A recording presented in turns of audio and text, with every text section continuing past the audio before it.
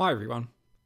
The fifth canon from the diverse canons on the royal theme from Bach's A Musical Offering is a modulating canon, and as with all of the canons in this group, this one was originally presented as a puzzle canon, which when realised contains the canon in the lower two parts against the version of the royal theme in the upper part. As with many puzzle canons, here the solution is suggested by the two clefs on the lower stave. Here the bass clef indicates the pitches of the leader's notes and the tenor clef those of the follower. As their name suggests, modulating canons move through different keys with each subsequent appearance. Bach's canon begins in C minor, with the leader initially arpeggiating the tonic triad before the follower begins a fifth higher with the minor dominant triad. The canon then proceeds for 8 bars before the next cycle, now in D minor, begins.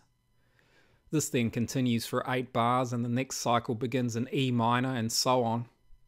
Although each cycle begins a major second higher than the previous, they also contain within their bars a move through the key a fifth above the current cycle's root note, thereby producing an ascending cycle of fifths progression.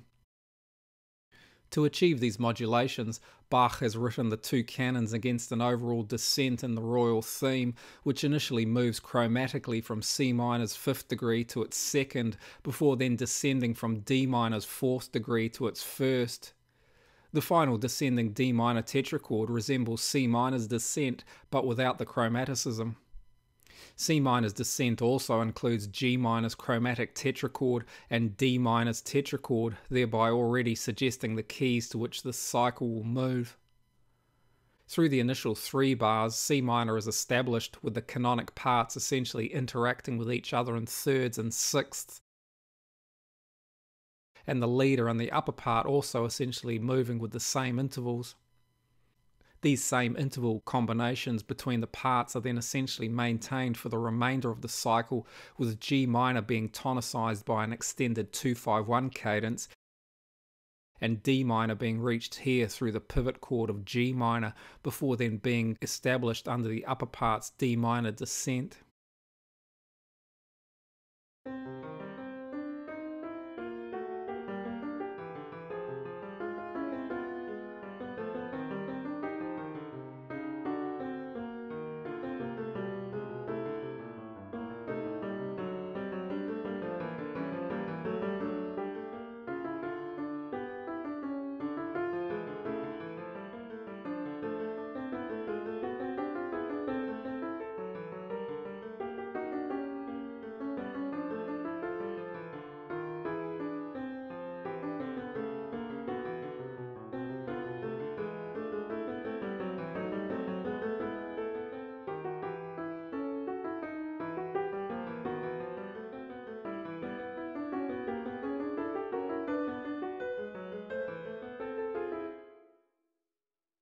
I hope you found this useful. Thanks for watching. See you next time.